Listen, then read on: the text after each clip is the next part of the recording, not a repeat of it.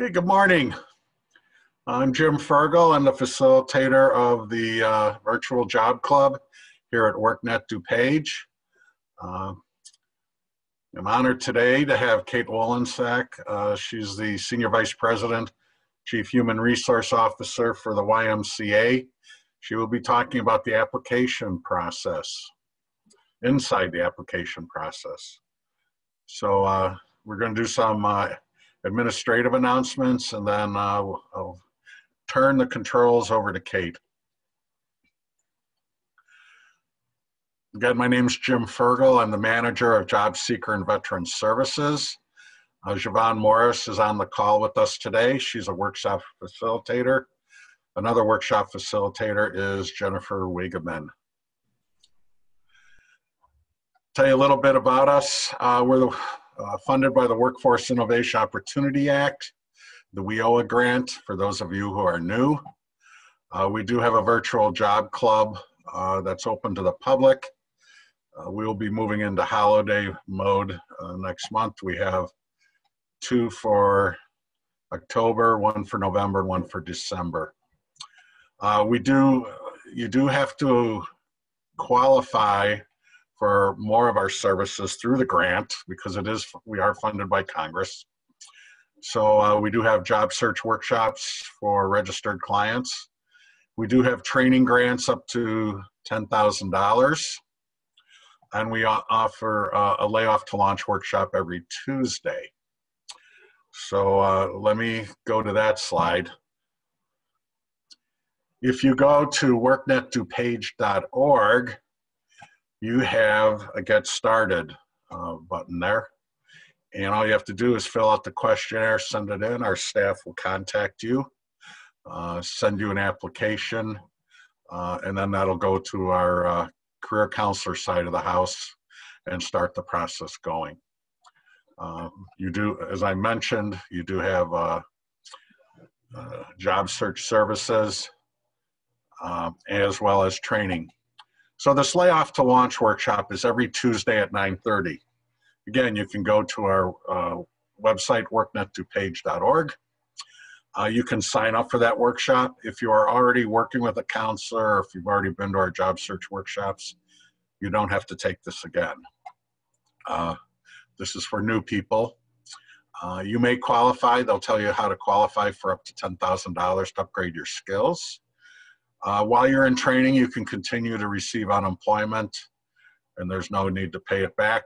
The only way Congress asks that you pay it back is that you let us know when you get a job. That's how the grant keeps going. We have certain metrics that we have to meet for people getting full-time jobs.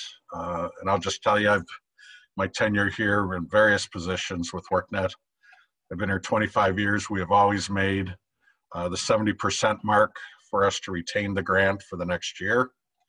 And I will tell you, in my 25 years, we've always made the 80% of people getting jobs. And what that does is that gives us more incentive money to serve more of the public. We are here today because of people in the past who have found jobs. Let us know the job title, the salary, and whether you're receiving benefits, because that's what Congress bases renewal of the grant upon, is does the program work and are people getting jobs? So again, go to worknetdupage.org, look for the layoff to launch workshop, Tuesdays at 9:30. Just a little Zoom etiquette.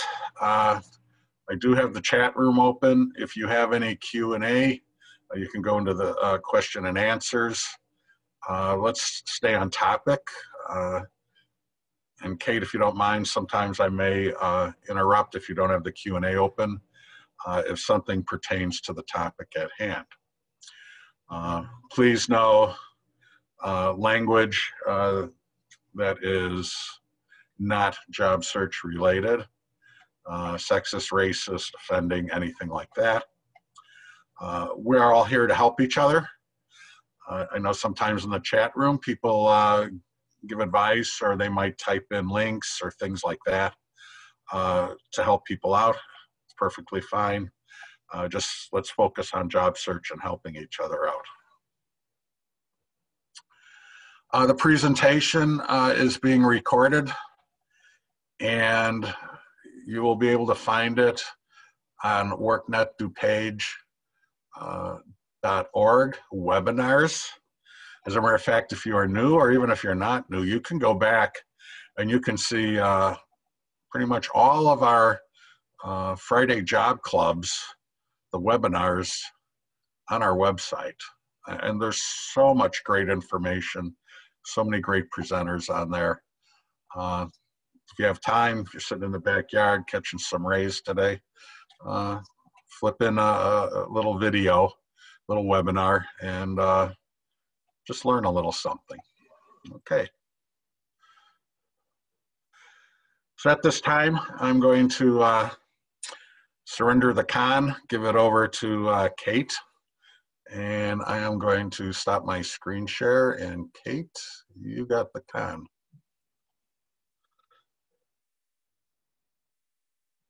All righty. All right, thank you, Jim. Let me pull mine up.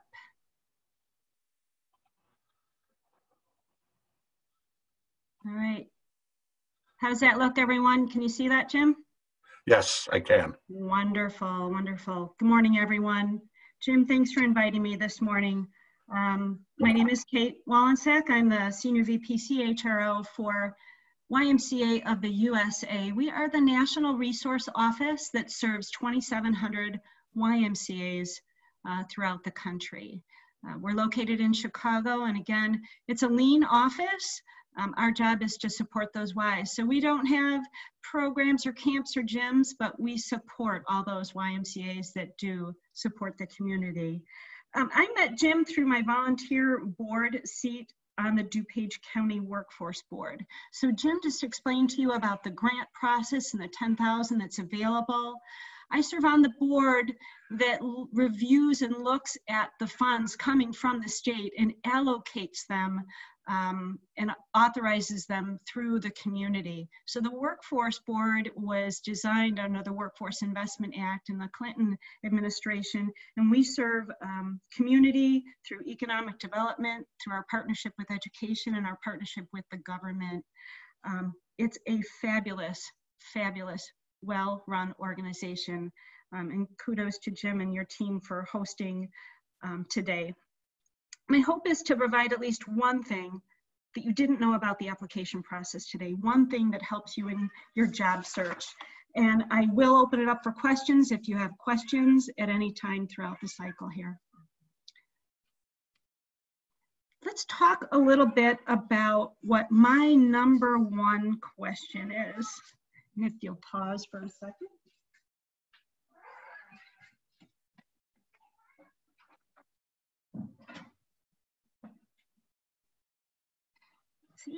Even presenters have challenges for disruptions there, so I apologize. The number one question that I hear from candidates, why does it take so long to hear from employers? And the number one question I actually hear from hiring managers who have these openings, why does it take so long to fill a position? And my number one answer is it doesn't have to be. But I'm going to share with you how it goes and a little bit about the life cycle of what's going on with the employer and what we're doing with all that information. So even before a job ad comes out, even before you see anything on the screen, we have to evaluate a position. We have to build a job description. And even that can take days and weeks at a time. And once we get a job description with all the criteria in it, then we have to market price it to make sure that we have pay equity and that it's aligned with the market. Then the hiring manager has to fill out a requisition. They have to ask permission to fill this job. They have to review the budget. Do they have enough money to pay for this person, including all the fringe rate that comes with it? Then they have to go for all the approval levels before they can post it. And all of this is a huge waiting game, even before the job is posted. So you know that when you see a job posting, sometimes that took weeks or months to post. And I just want to pause here to say, this is an opportunity in your network. Because even before something's posted, if you're networking and you're keeping track of employers or friends, or you're going to these job clubs, you may even learn about an opportunity that's in the works before it's even posted.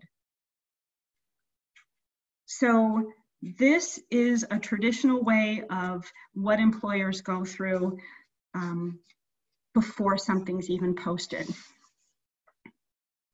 But here's what you see, right? So you're on your job sites, you're on Indeed, you're on LinkedIn, you're on CareerBuilder, you're on Monster, you're on Ladders, you're looking for jobs, you're searching for positions based on the job title you're looking for, or perhaps a specific company. And then you fill out the online application. You go into that wonderful online applicant tracking system and you fill out all the information over and over again. You attach a resume. In the middle here, you're spending time customizing that cover letter. You are attaching references. And then you hit send. And then you're waiting, and you're waiting, and you're waiting. And you hear nothing, and then you repeat it all over again. This is why it takes so long to fill a job. Our hiring managers come back to us and say, why does it take so long? Well, it took a long time because we started a long time ago. How do I know this? Well, I see both sides of it. I see the employer side, and I've been on the employee side. So as an employer and working in HR, yes, I have caused people to be unemployed. I have hired people and employed them. I have outsourced, downsized, and laid off people. Yes, I have. But on the employee side, I've gone through the same thing. I'm employed. I've been unemployed. I have been underemployed. I have been outsourced, downsized, laid off, and transitioned. I understand both sides. I have over 35 years of HR experience. I've been in every discipline within HR. I'm what they call a generalist right now, but I have spent time doing specialist work in talent acquisition and recruiting, a lot of time in the compensation and benefits field, learning and development, HR operations, and then a generalist as an HR leader. I've worked in Fortune 100 organizations, consumer packaged goods. I've been in the service industry, manufacturing, transportation, warehousing, logistics, union and non-union, and now I'm in a nonprofit environment. So I think I have a pretty good scope of recruiting, hiring, employing, and how employers react in this life cycle of looking for talent. So I want to spend a little bit of time on the selection process. And we're going to go through each one of these boxes because each one can create a lot of work and heartache for you, but I want to let you know what's going on inside the employer. So remember, we talked about what happens with my resume, right? Where is this going? And why does it take so long? There are two ways that when applicants fill in and send a resume in and they answer one of our jobs, right? Two ways the applicant tracking system can work. All of those resumes can go right to the hiring manager and they can screen them all, or all of them just go to HR and HR pre-screens them for the hiring manager, or both. They can actually go to both as well. So you figure you've got hundreds of resumes coming in and we're all looking at these. And it's not just one job. There could be hundreds of jobs at the organization as well. So that's, again, why it takes so long. The first thing that I look at when someone has entered their application in the applicant tracking system, the ATS, I look for the pre-screen questions. Now, you may be frustrated by these when you go out and you're applying to a job and you come across a question that asks you specifics to the job ad. I'm going to use an example here that's just easy for me. So maybe one of those pre-screening questions that I had to answer before I could attach my resume was, do you have a certain certification? Now that pre-screen question can either be a block that you can only answer yes or no, or it can be a window where you can type something in. My suggestion to you is whatever you answer, answer the truth. This is an application and it becomes a permanent part of your record with the organization. So if you don't answer it correctly, it will come back. It'll come back either in your interview or it'll come back in your application. So answer it correctly. So if you have something, say yes. If you don't have it, say no.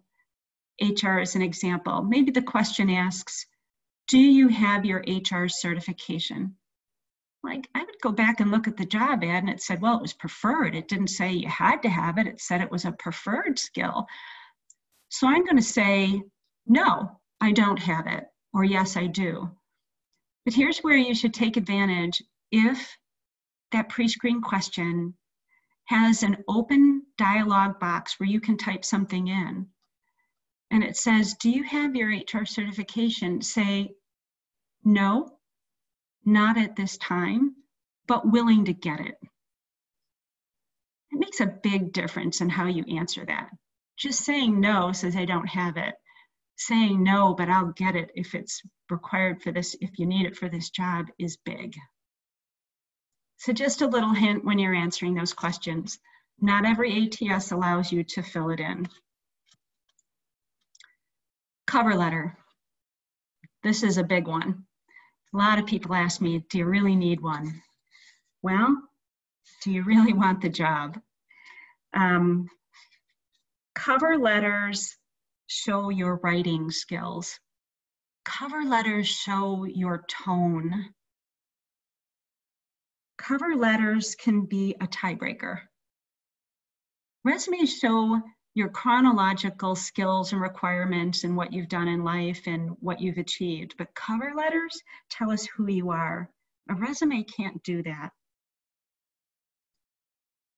So cover letters matter. And when I go in and I'm looking at all the applicants, I look at the pre-screen questions first, and then I go to the person's cover letter before I even go to the resume. So let's move on. The next one is I look at the requirements, the must-haves. If I need someone with a certain skill set or years of experience, then that's the next thing I'm going to be reviewing. I'm then going to look at the question I asked about compensation. Now, as you may know or may not know, in most states, many states, it is now against the law to ask you what you're earning. And instead, the question is, what are your pay expectations? That we can ask. I look at that because sometimes it tells me if I'm trying to hire for an analyst or specialist or an administrative role and someone's pay expectations are way outside the scope, it tells me that it's just not a match. So do answer the question on pay expectations. A lot of folks ask me, well, I know what I was making at my last organization. I don't want to say that. How do I learn what the pay is for this job? There's lots of online tools that you can use for ranges. You can go into asalary.com or payscale.com and find out what the range is for your geographic area or for your skill set.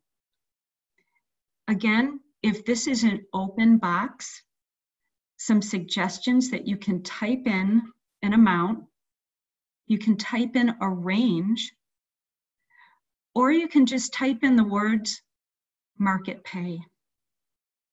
Market pay says, whatever the going rate is for this job, those are my expectations.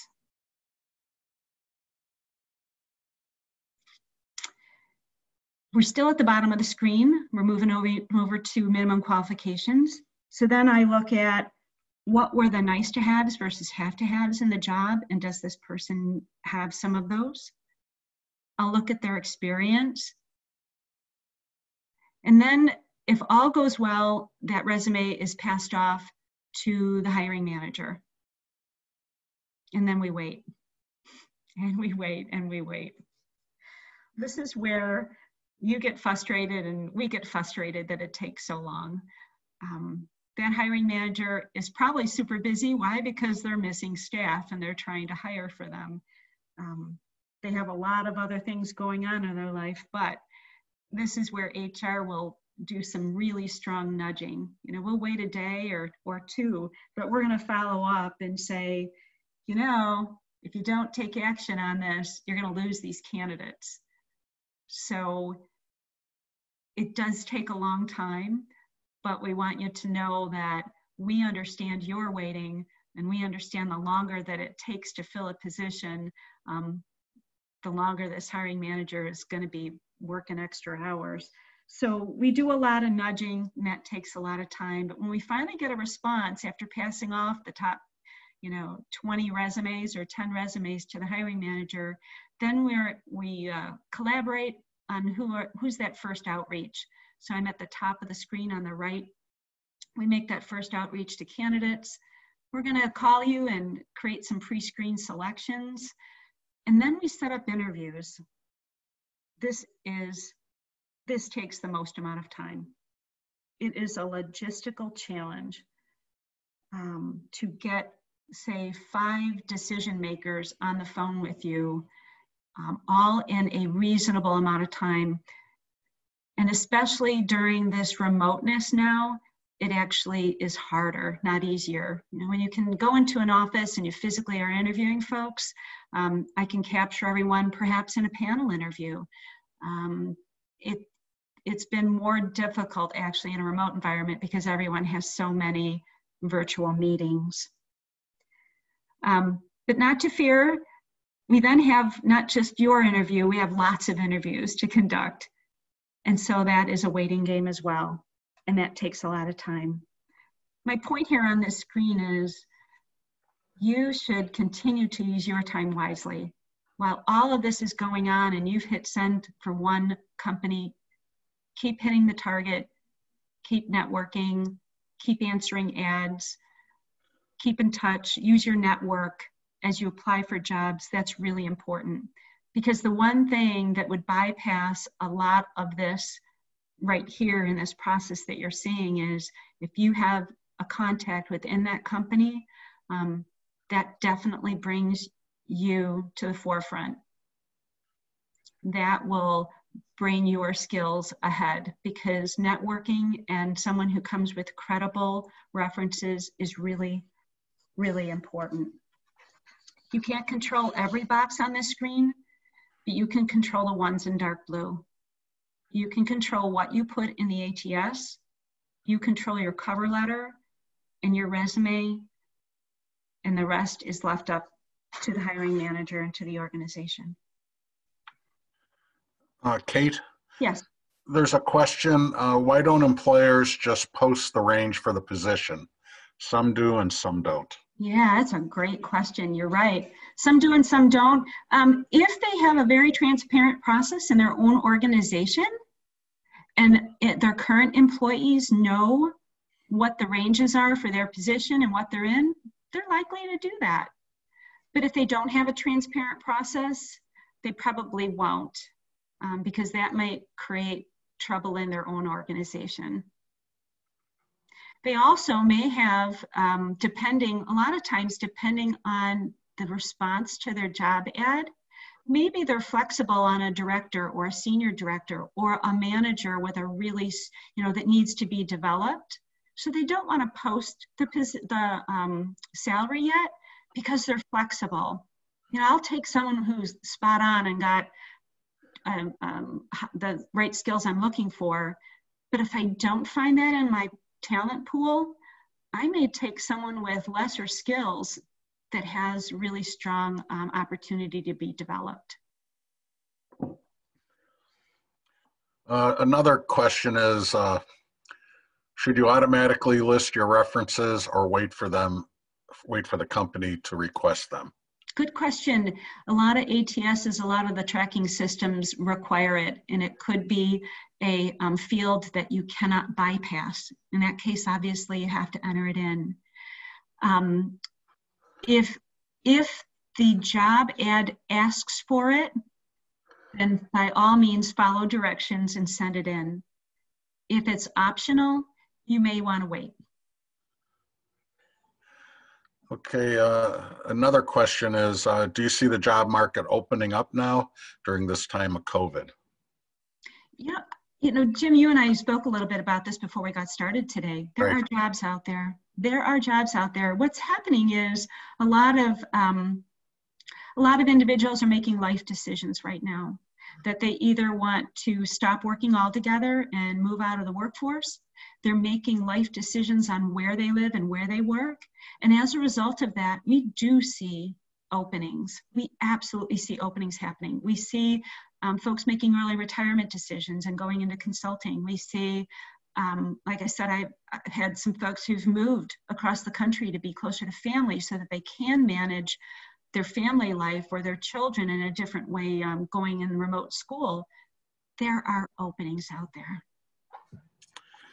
Yes, we've been putting a lot of jobs in our website as well. So I encourage you all to look at our website to look for positions. This one slide has a lot of questions. Why do certifications matter so much nowadays? Even if the person has lots of experience, they still ask for specific certifications. Yeah, certifications are current. When you get a certification, it means you are up to date on that industry and on what's happening. Certifications, even though you may have been certified a while ago, there's usually a recertification process. So certifications are important because it says, I'm current in my industry. A lot of employers say it's a nice to have, not a have to have. Some are required because the job, if it might be from a safety perspective that you need it. It may be that they received a grant that's paying for that position and it requires certification. There's lots of reasons for it. But again, if you don't have it, tell them you'll get it. And they may even sponsor you and pay for it. Okay, Kate's got a couple more here. Mm-hmm. How much is too much work history to put on an application? How many years should you go back? I wish I had the perfect answer to that one. I give enough history to show that you qualify for the job. And then at the bottom, instead of listing all those other employers that say, you know, I used to be, let's say I was a coordinator and I was an analyst and I was a specialist and I was a manager, then I was a senior manager, then I was a director. Instead of listing all of that, knock off the stuff that says, I got to where I am, right? So today you're a director or you're at a higher level. Knock out all the stuff that got you there, but put at the bottom of your resume, prior history.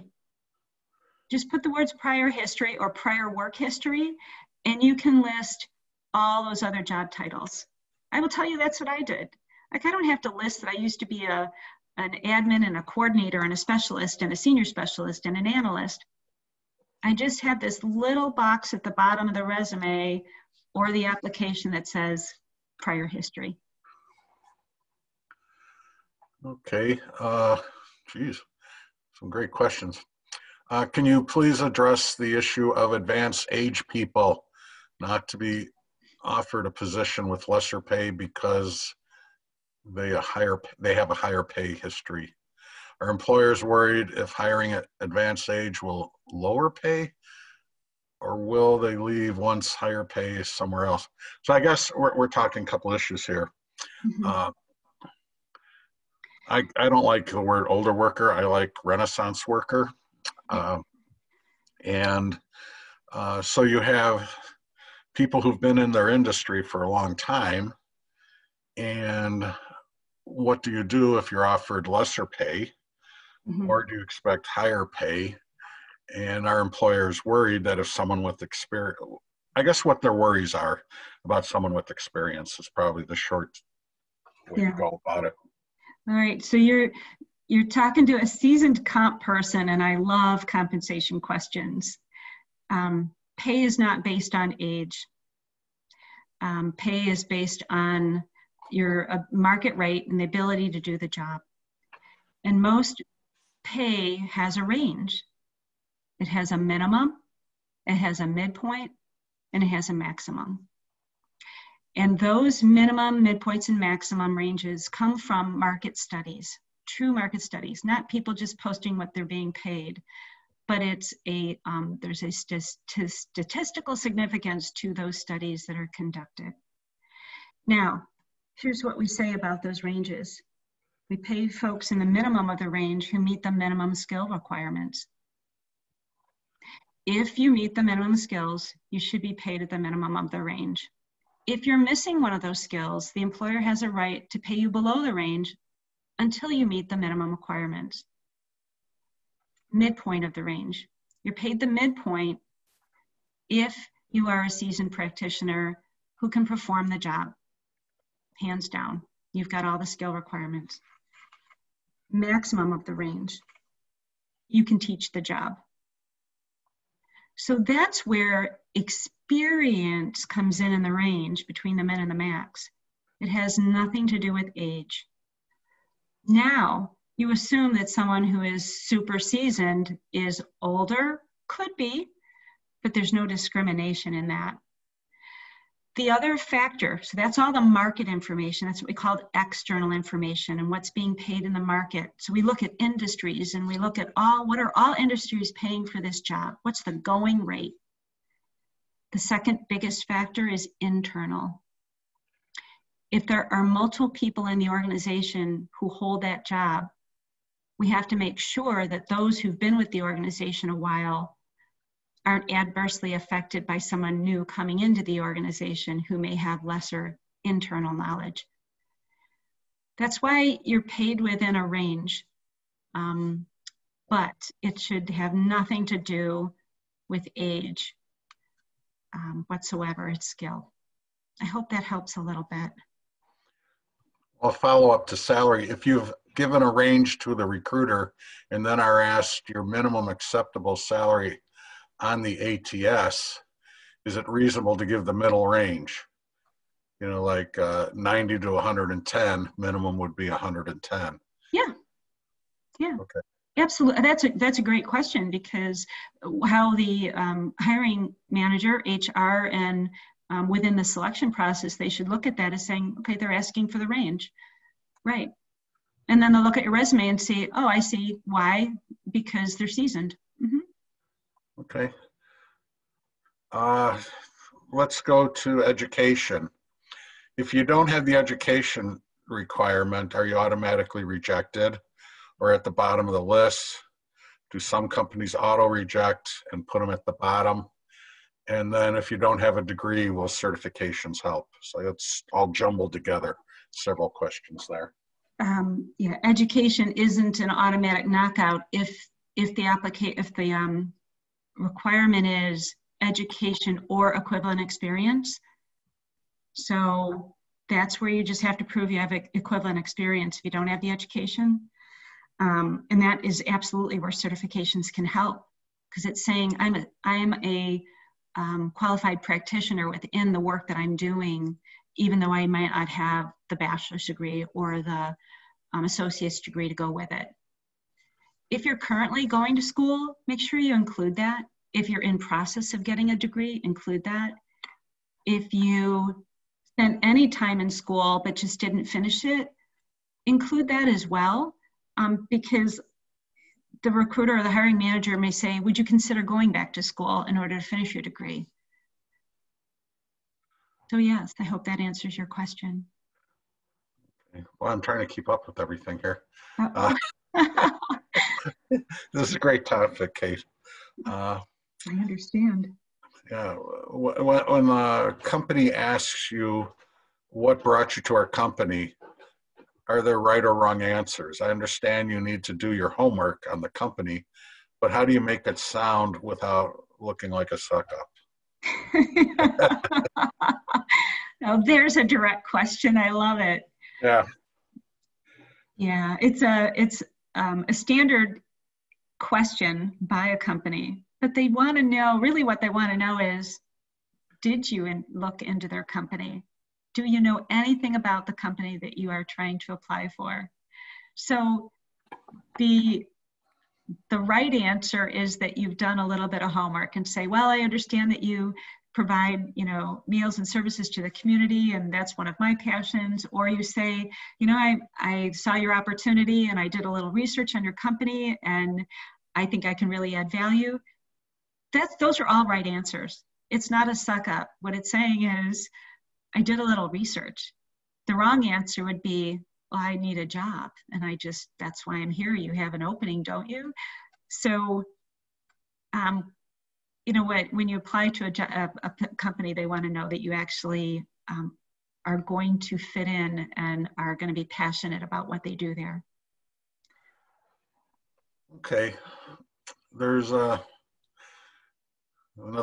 several questions. There are some job postings for company internal H-1B associates.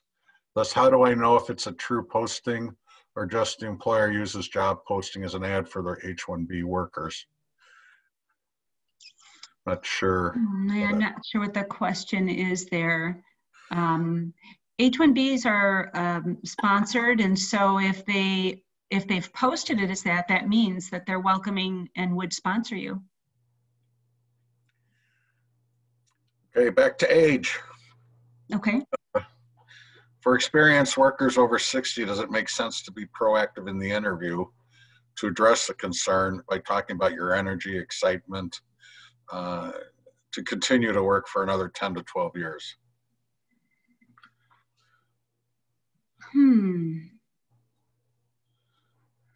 That's a good question. When you say that it's actually disclosing that you are older, if that wasn't already apparent through either your application process or some other means, but I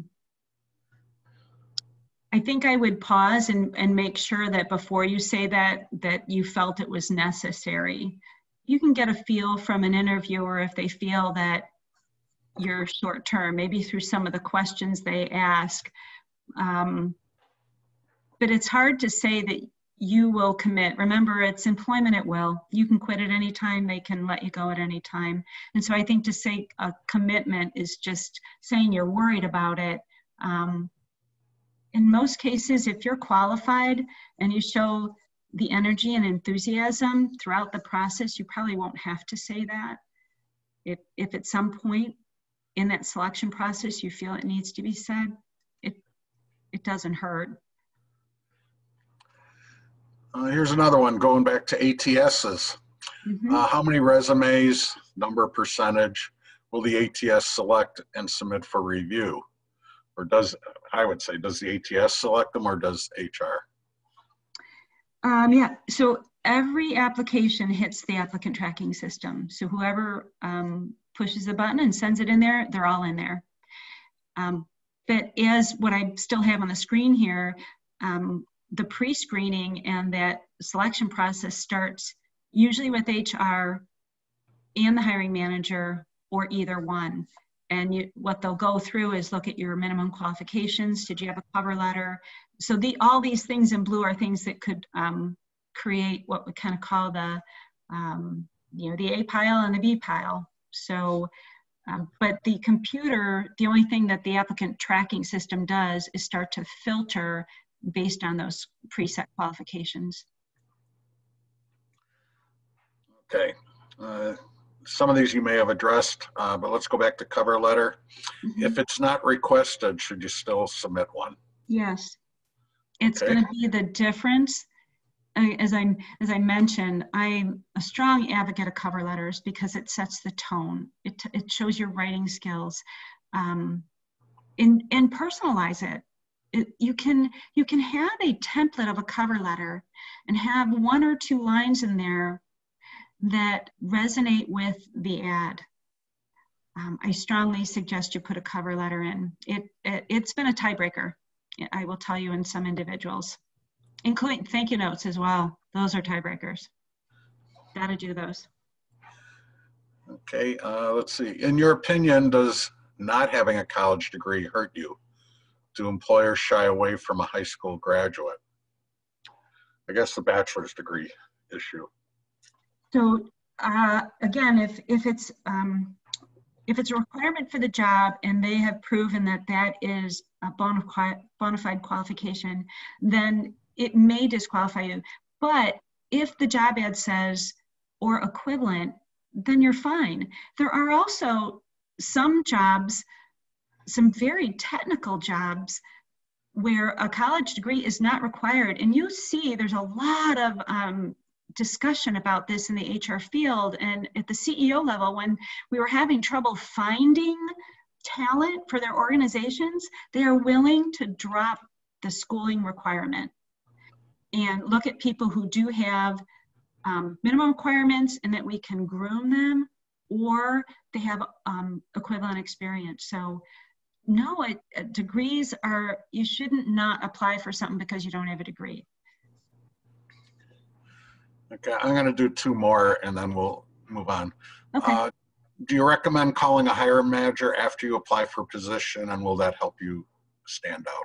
I was waiting for that question.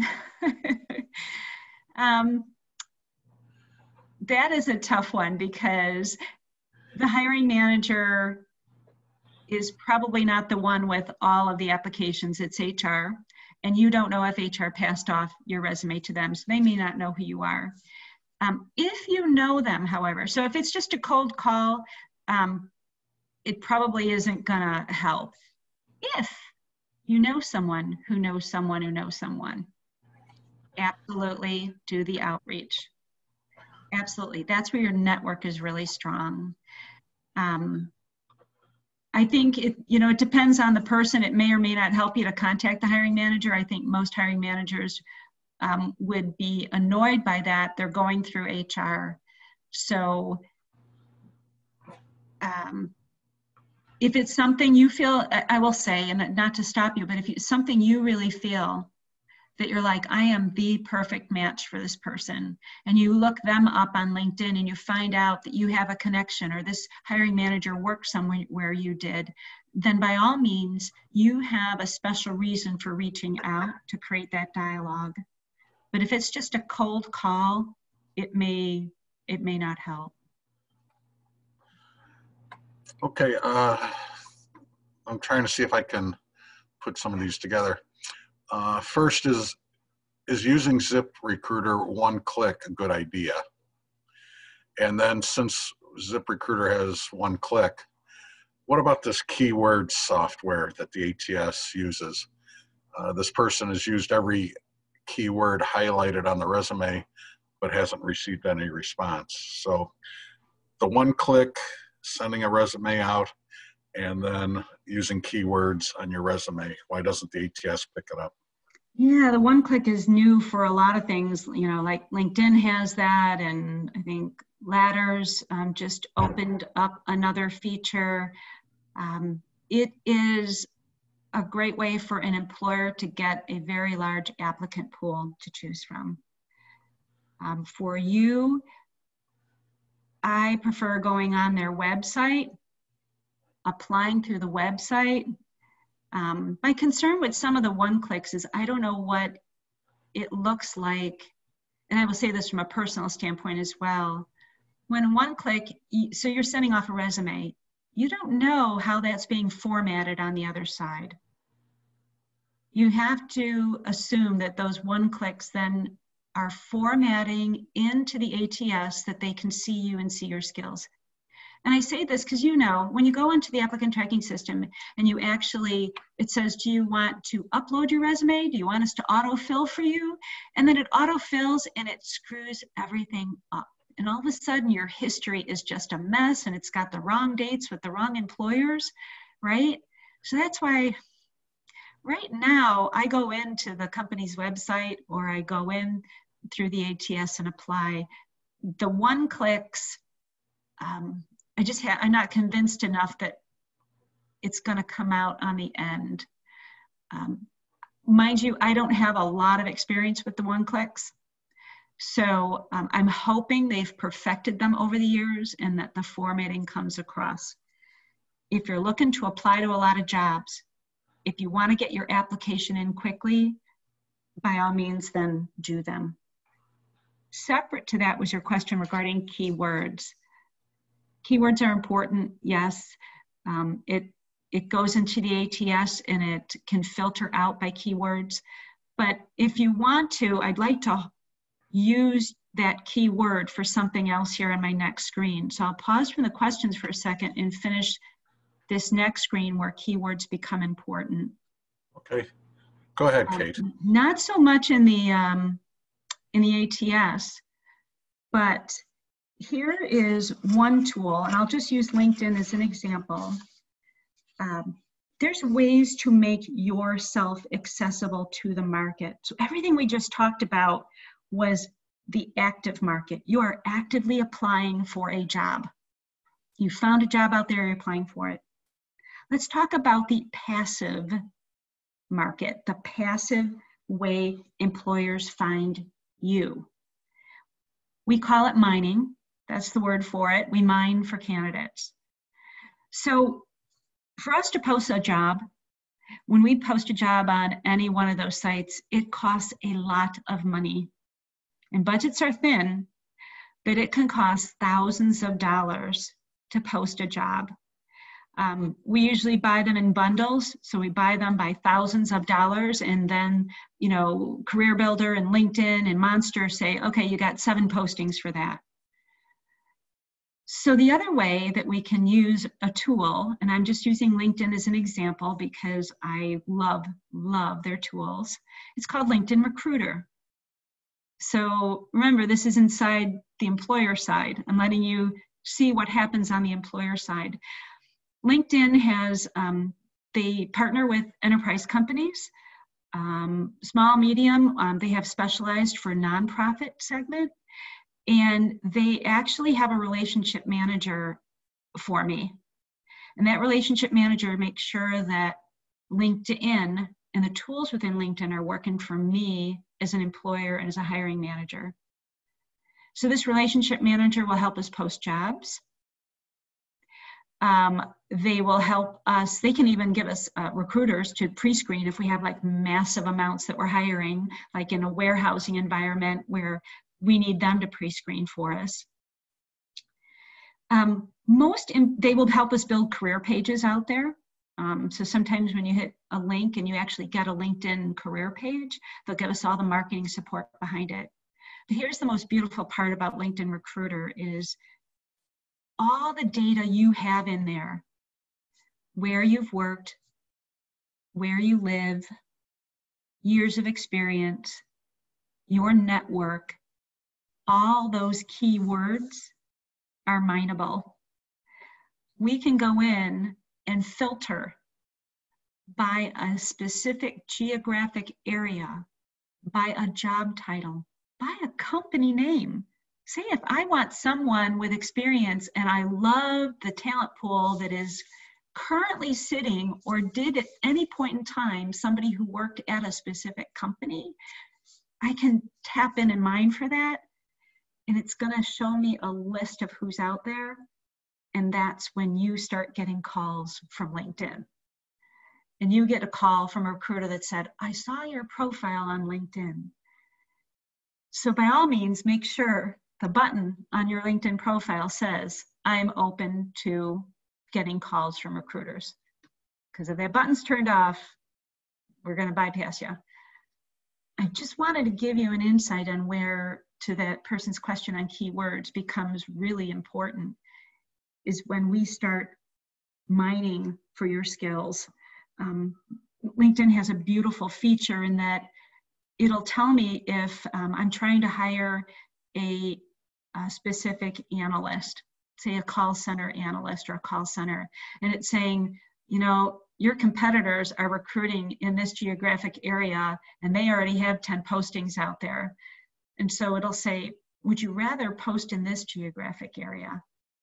And the reason I want to say that now is this is ever more important in a virtual world, in a remote work at home world.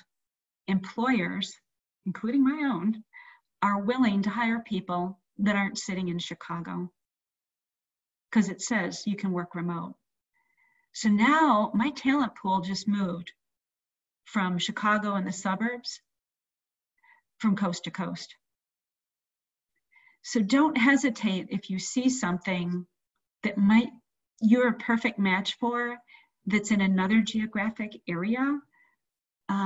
There's an opportunity for you to stay where you are and still get a job for somewhere else.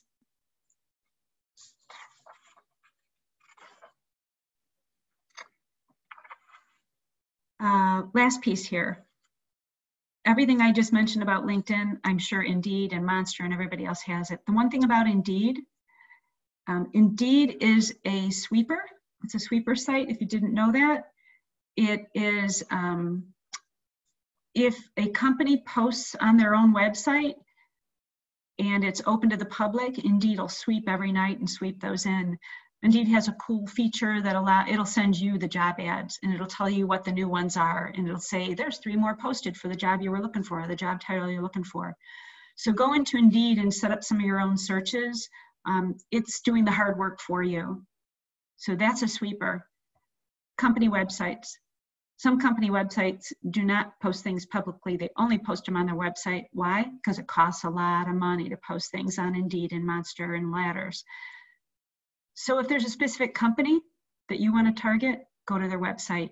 Make that part of your weekly routine. Check professional affiliation websites as well. Sometimes it's cheaper for an employer to post on Society Human Resource Management, Engineer Association, World at Work, Benefit Association, because it's a cheaper posting. Indeed might sweep it up at the end of the night, but if not, make it a practice to go to those targeted sites as well. And then I can't say enough about networking and getting referrals. That is absolutely a way that you will find about the hidden job market. You will find out about jobs that are in the pipeline that maybe haven't been posted yet. And you definitely can get a push from somebody who already works there or knows someone who's already worked there. So with that, I do love your questions and I want to make sure that we get to those. So Jim, is there anything else out there for us?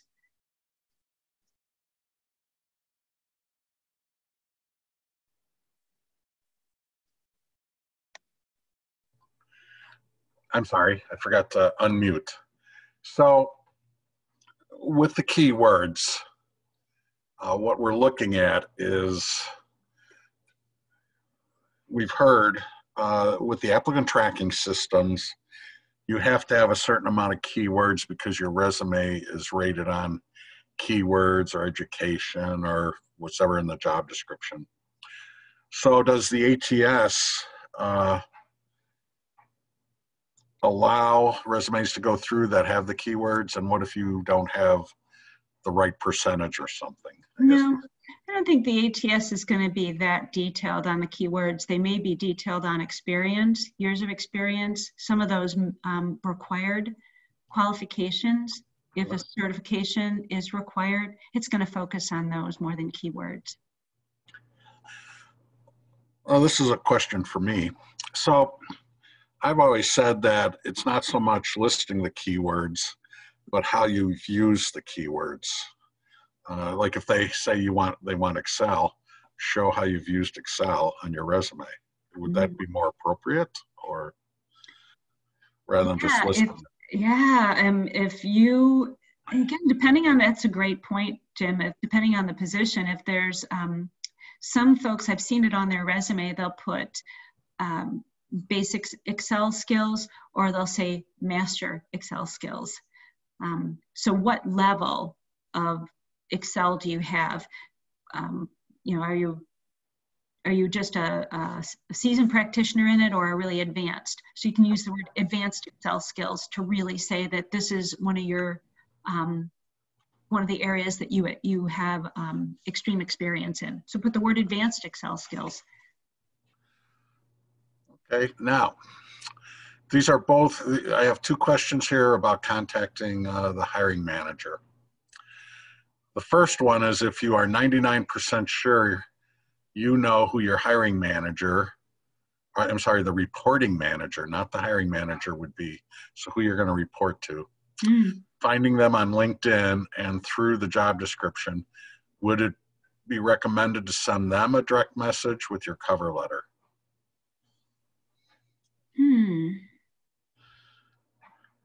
Yeah, like I said, I guess it wouldn't hurt. If you can find a connection to that person, all the better, that someone's making that introduction for you.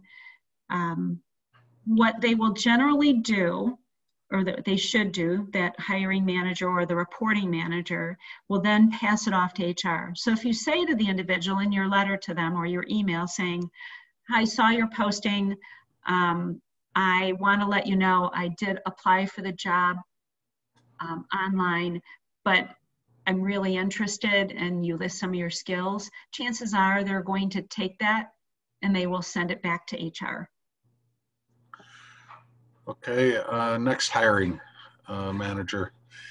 If you know the hiring manager, not from working together, but from volunteering somewhere, should you reach out in that case? Oh yes, that's networking, absolutely. Okay. Oh, that's perfect, because then you say, you know, I know you work at this company. I just saw an opening. Are you familiar with that, or is that yours? Or, oh, that's perfect. That's absolute networking. And then let's see, another question. Is it easier to find a job if you have a job? Does the net open emblem hurt or help?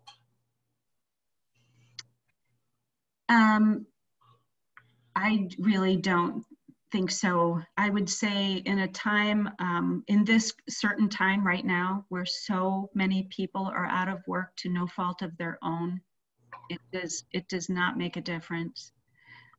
There's lots of reasons why people may be out of work today, so that should not matter. The more important thing is, are you readily available for work and willing to work? That's more important. Okay, if you, during a gap of employment, which I guess you could even say right now, if you've done volunteering or you've worked on a family business but didn't get a salary, is that viewed as relevant experience? It may not be relevant experience, but it is a great conversation starter. Or it's something that you may want to emphasize in your resume, right? It's not uncommon for a hiring manager, recruiter, or someone to ask you a question during the screening process that says, so I see you've been out for 2 months. What have you been doing with your time? That is a fabulous lead-in that says, I've been volunteering, I've been doing this, I've been working on the family business. That is, that shows that you're resourceful, and I think that can do nothing but good. You may even, mention that in the cover letter, saying, in this downturn in the market, I've been volunteering my time, especially if it might be an organization that the company's affiliated with as well. Okay, a general question, actually someone who's trying to change careers, and they put customer service as the title. But they're only getting sales or commission-based offers, which they don't want. Is there another title they should use? I guess that's if you have it like on Monster, Career Builder, Indeed, the resume. Yeah. So another title you should use. Well, you can use both titles. So if your current title was, let's use the example, I think if I'm following the example correctly, when you're applying to customer service jobs, you're only getting sales jobs. Put the word customer service non-sales next to it. Customer service can either be outreach jobs where you're actually helping someone and navigating and problem solving, but a lot of customer service jobs are also upselling. And so what they're looking for may not be that you are selling, they also could be looking for the skill of selling. So I think I would, if you want to open up your search and get as many opportunities as possible, then be as broad as you can. If you don't want those invites and you say something like non-sales, then you have to know that it's closing your search a little bit. Okay, let's go to remote. How should you approach remote jobs, as they may require being on site after the COVID subsides?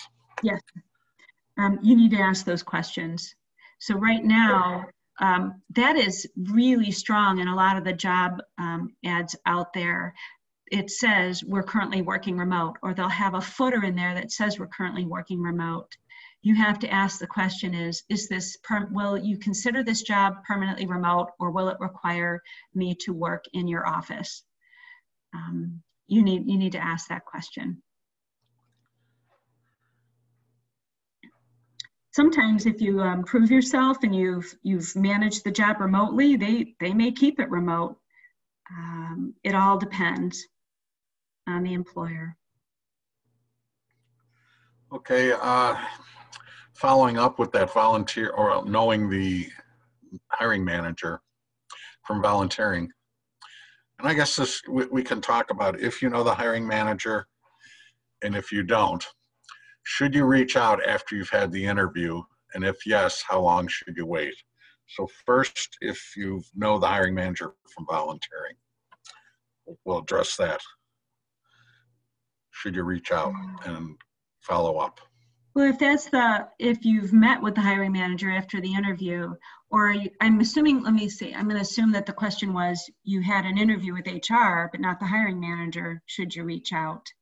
I would mention to HR when you're interviewing that, is this job for Jim? Is it reporting to Jim? Because I volunteer with Jim over at the food pantry. Mention it to the first person that you screen with. That's networking. So what if this person had an interview with Jim, the hiring manager? Should this person follow up after the interview with Jim? Yes, you should send a thank you note if you've ever met with them. If the volunteer isn't someone who was in the pipeline of interviewing, but referred you or helped you in any way, send them a thank you note as well. Again, anyone in your network, if they're in your network, and a network doesn't necessarily mean your work network, it's your church, it's your school, it's your neighbors. Absolutely, the more people you know, the bigger your network, the wider the net. So yes, I would reach out afterwards. Okay, next. On LinkedIn, you have that open to work logo on your profile. Mm-hmm. Some say it's good, some say it hurts you. What's your opinion? Yeah, I know. I see a lot of those out there now.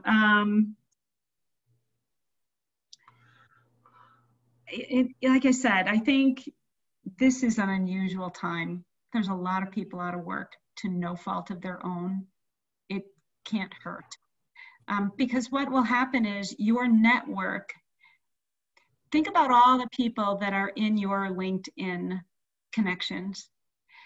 And when they go out to LinkedIn, if they don't know that you're unemployed, they're not going to be able to help you. So how that little flag that goes around your picture can help you is you've now notified the 500 people in your connection that you're looking for work. So now you got more connections. In this time, I certainly don't think it can hurt. Okay. What would you say are the top 3 soft skills that you look for in candidates? Soft skills. Communication. Can they articulate what they've done? Can they talk through and have confidence in presenting themselves? Following directions, being on time. I can't tell you how many interviews we conduct and they say, oh, I had it in the wrong time zone on my calendar. Oh, I couldn't get my technology to work. Be prepared. That's a soft skill that whether you're interviewing for a position or you're an employee, be on time, be prepared. So I would definitely say that. And then just have confidence. Flow with the culture, get a little bit of background on what the culture of the company is, if you can pick up on that, and just come and approach those interviews with sincerity and a genuine interest in what the employer does. I think those really need to shine through. And in this day when we're not going to a physical location and we aren't driving into a parking lot or walking into a reception area, it becomes even harder to get a feel for those things. Show up for those virtual interviews as if you were walking into the reception area. I also want to emphasize in all of your interactions with a company, whether it be with the office of the building, when you walk in and talk to the security force behind the desk, when you're talking to the administrator who's helping you navigate your way, when you're talking to IT in order to set up your interview, maybe there's something to set up for it. Every one of those interactions is being watched. Please, please, whatever you do, treat every person along the way with total respect. Because the last thing you want to find out is that the only person that you really had a good interaction with was HR and the hiring manager. Trust me that the person at the front desk or even sometimes in the office of the building, they'll stop me going, you know, that candidate that you brought in? So I would just say, eyes wide open. If I could just dovetail on that, an experience I had was years ago, one of my staff referred someone for a front desk position that I had. So they went to the county and the receptionist says, well, you can have this, we'll take your application, but the typing test is after the closing date. So this lady started screaming at the receptionist that Jim Fergal said that I should get in the pool right now, per se. And a recruiter had to come out and calm this lady down and explain the process. As soon as the lady left, the candidate, that recruiter was the recruiter for the position, and she called me immediately and says, what type of people are you referring here for customer service rep? Mm-hmm. Yeah, and I didn't even refer them, but they used my name, and that person would never get because she, if she's customer service and she chewed out the receptionist, that's not who you're going to have. She blew all her chances anywhere in the county with that one. So. Yeah. That's why everyone you talk to. Everyone you talk to in IT, like I said, if someone's helping you set up the Zoom call, thank them. You might get their name and send them a thank you note. It's going to set you apart. Everyone can be tapped in to make sure that you will fit into their culture. So if you want to work for that company, it starts with every interaction you have. Okay, here's one about feedback after the interview. Usually, if a recruiter has sent you in for an interview, feedback is usually pretty simple. They chose another candidate. So is it appropriate to ask for feedback at the end of the interview as a closing question? And are companies restricted from giving candidates feedback? No, I think obviously they're only restricted to answer in truth to maybe there was a skill set missing. Chances are it just meant the other candidate was more qualified. You know, and it's nothing you did wrong. It's just that the other person was just simply more qualified. Don't give up. Here's another thing that happens more frequently than you think. We choose candidate A. We make the offer, they accept it. If some employers notify you right away saying we've made another offer, we're good. Yeah, well, sometimes candidate A then goes back and gives notice at their employer, and their employer counters. And candidate A doesn't end up coming on board. So then they come back to candidate B, and that's you. So don't give up. It happens more often than you think. Don't, if you do ask a question at the end of the interview, what could I have done better? You're asking for genuine feedback, that's okay. Always say something like, well, I really appreciated the opportunity to interview with you, and if anything should come up in the future, please keep me in mind. Some employers are careful to not let the candidate pool go until they have a certain signed agreement. And even in that case, nothing's certain. People keep looking for jobs. So even though they accept a job, maybe it wasn't the job they really wanted, they'll accept a job and then something else will come along and they'll go back to the first job and unaccept it, decline it after all. So be careful on how you exit gracefully from any job offer you don't get. Okay, this is kind of an interesting one. If you are already scheduled for multiple interviews with a company, and then you see on LinkedIn that you have mutual connections with the hiring SVP, should you mention that during your interview? Yeah, or reach out to the SVP saying, I'm going to be interviewing with your team on Tuesday.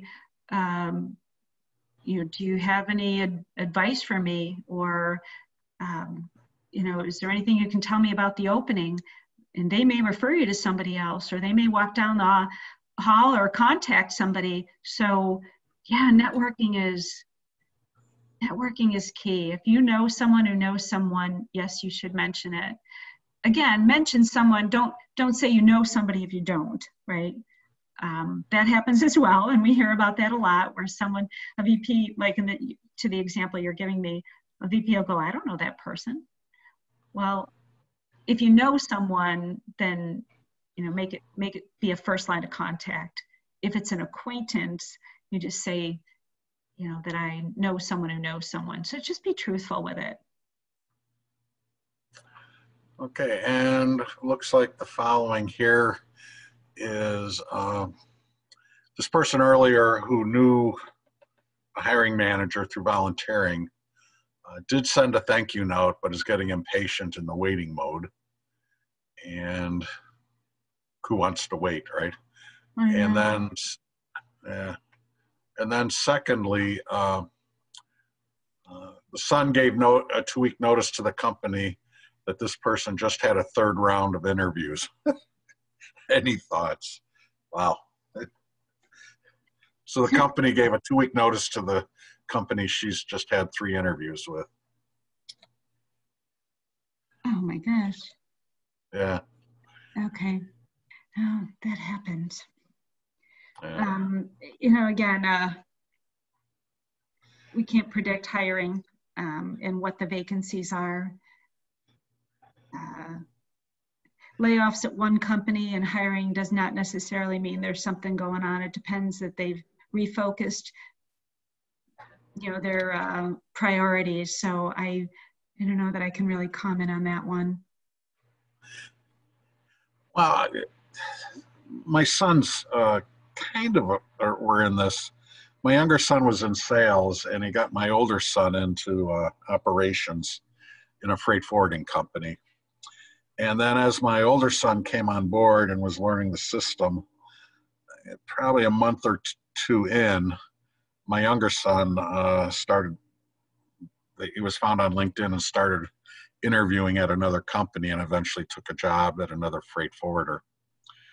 So the manager, my older son's manager, came up to him and said, "I know freight forwarding, family has a tendency to find family." And my older son said, "Well, what my brother does is his business. I'm here." So, you know, there's a lot of, I guess, people do assumptions, and you're assuming that because your son quit the company, you may get ruled out. You don't know that. They may hire you, they may take you anyway. So, and the final question that we're going to go with is, can you speak again on how to state on LinkedIn that you're open to remote work nationwide? And then we'll wrap it up. Say the question again, Jim. How do you state on LinkedIn that you're open to remote work nationwide? So there is a button within LinkedIn that says open to new opportunities. And I think that's in your settings. So make sure you go into your settings for that. As far as noting that you're open nationwide, I would just put that in your profile. Open to all geographic opportunities. I think there's in a preference area to note where if you want to restrict your geography, but put it in your summary, put it in your headline if that's what you want to make sure people know. Yeah. Well, Kate, I appreciate you presenting today. A lot of great information that all of us have had about the applications process, the applicant tracking systems, and how the hiring decisions come about. And I want to thank you for taking time out to join us today. Thank you all. Yeah, thank you, Kate. I'm going to wrap this up with some administrative announcements. The recording will be posted next week on webinars. We do have to scrub it, edit it, and then post it. We do have a survey. Please take a survey. It helps us figure out what topics of interest you have, and then we try to improve our services along that line. And today, Job Club is CL302. You just email that to your counselors. Part of the grant is that you maintain contact with your counselors, monthly contact, and CL302, you just share that with them, email it to them, and they know you attended today. As I mentioned earlier, please let us know when you find a position. It encourages others, and it serves us it allows us to serve more people. Again, this is what Congress bases refunding the grant every year, is how many people get jobs, what type of jobs, what salaries. And now the program is we follow up 6 months, about 30 days, every 90 days, up to a year to see how we can help you. Just this week, I had someone, I worked on her resume, just for you Renaissance workers here. She was 67 and in the travel industry, and decided to retool and become a contact tracer. And so I worked with her about refocusing her resume on her customer service skills. And she talked in the interview, it was by phone, because that's how they're going to do this job, about her customer service skills. And she got the position. And I told her, I said, she thanked me so much for her resume. I said, and this is important for you, because I think this also comes with what Kate was talking about with communication and confidence, is that she was energetic. She was looking at this as an opportunity. And I told her, I said, I knew you were going to find a position. I could tell by your energy level just by talking with you, and that you were open to new opportunities. So that confidence needs to come through, because a lot of times when you're transferring careers, you do have skills. It's not like someone performed a lobotomy and sucked them all out of your head. It's how you can use those skills in the new career. So I just wanted to let you know that. Coming up next week, Dee Reinhardt will be talking about social media and your job search. And I just want to do something here. Chat room. Wait, one here. I don't know why I can't get into the chat. Anyway, and at the end of the month, I'm going to do my 20th annual Halloween job search story. The ghosts and goblins of the job search, the trick and the treats. You can go to WorkNet DuPage. The social media is there. I put it in the chat room earlier. And contact information again. If you are new, go to worknetdupage.org. Go to the Get Started. You can sign up for Tuesday's workshop for Layoff to Launch. And this is my email as well. So with that, and I just posted in the chat room the link for next Friday's job club. So I wish you all the best. And Kate, again, thank you very much for a very informative presentation. Thank you. Taking us inside that process that we all wonder about. All righty. Thank you. Thank you again. Okay. Good luck, everyone. Okay. Okay, the link is there now. All righty. Okay, bye-bye. Thank you. Thank you, Kate.